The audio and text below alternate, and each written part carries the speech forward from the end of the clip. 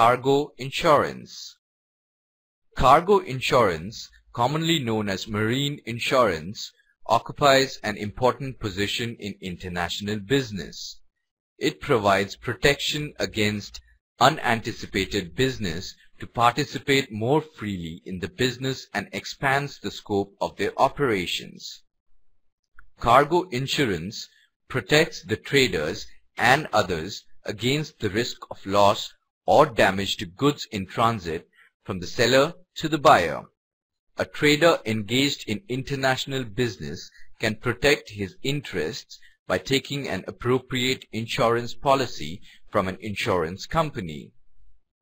In this lesson, we will learn the need for cargo insurance, various kinds of perils, and types of losses. We will also be acquainted with the documentation procedure for filing insurance claims. After studying this lesson, you should be able to understand cargo insurance, nature of cargo insurance policies, various types of losses, stages of shipment. There are two reasons for securing the insurance cover. The first reason concerns the legal dimension of limited liability of the carriers and other intermediaries. The second reason concerns commercial considerations. When the goods are in transit from the exporter to the importer, they are at different stages, in the custody of different agencies and authorities, including the clearing and forwarding agents, carriers, port and custom authorities, etc.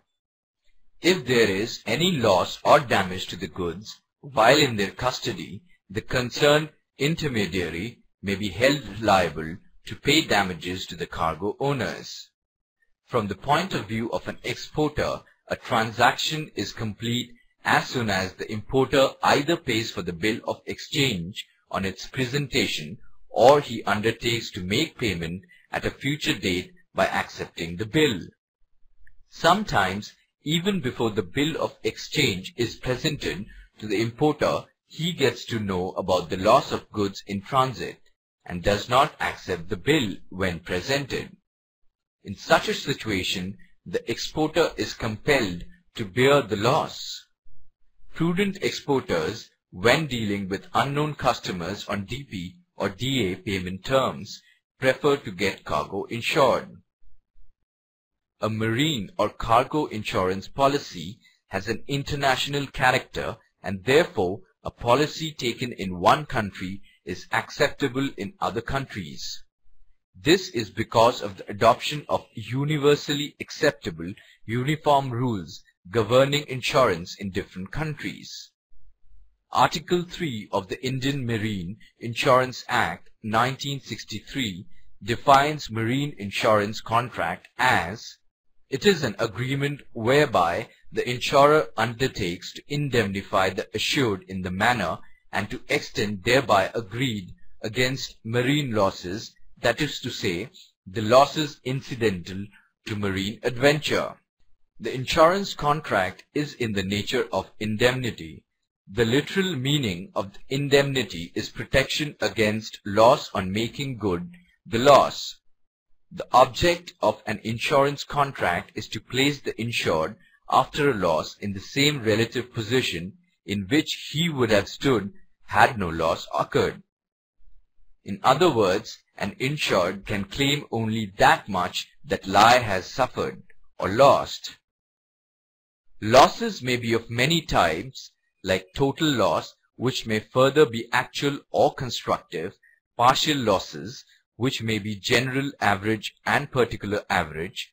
Then there might be coverage and institute cargo clause, exclusion clauses, and recoverable expenses. The stages of the shipment process involves filling of documents with the customs authorities for checking genuineness of the transaction and for obtaining examination order, payment of port charges, obtaining permission of the shipping company to bring cargo into the shipment shed, obtaining permission from the shed superintendent for bringing the cargo into the shipment shed.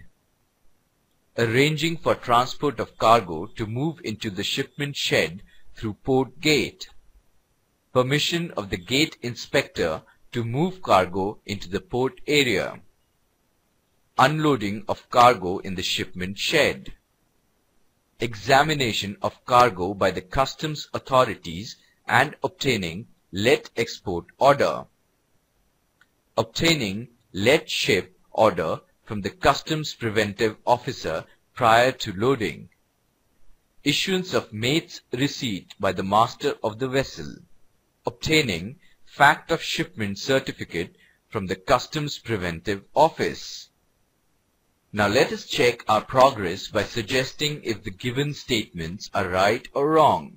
Exclusion loss is a total loss when the cost of saving, repairing, or reconditioning the insured goods is more than the value of goods. Right or wrong? Wrong.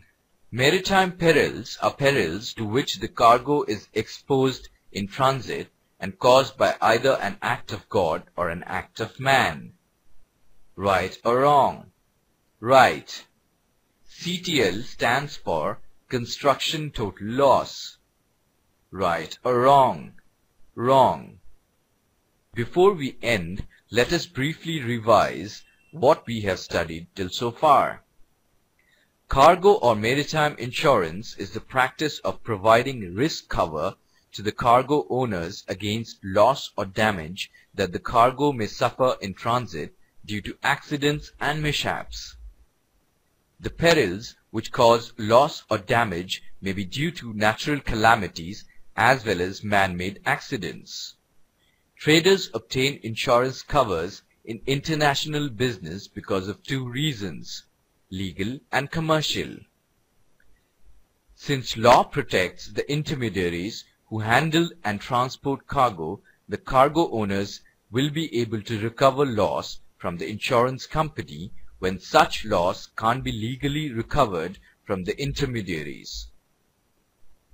Commercially, insurance cover is essential to be obtained by the exporter when it is required under an export contract, as in the case of CIF contract. Under Section 40 of the Indian Customs Act, an overseas courier cannot permit loading of goods without permission from the customs authorities. Custom control ensures that nothing goes out of the country against the laws of the land.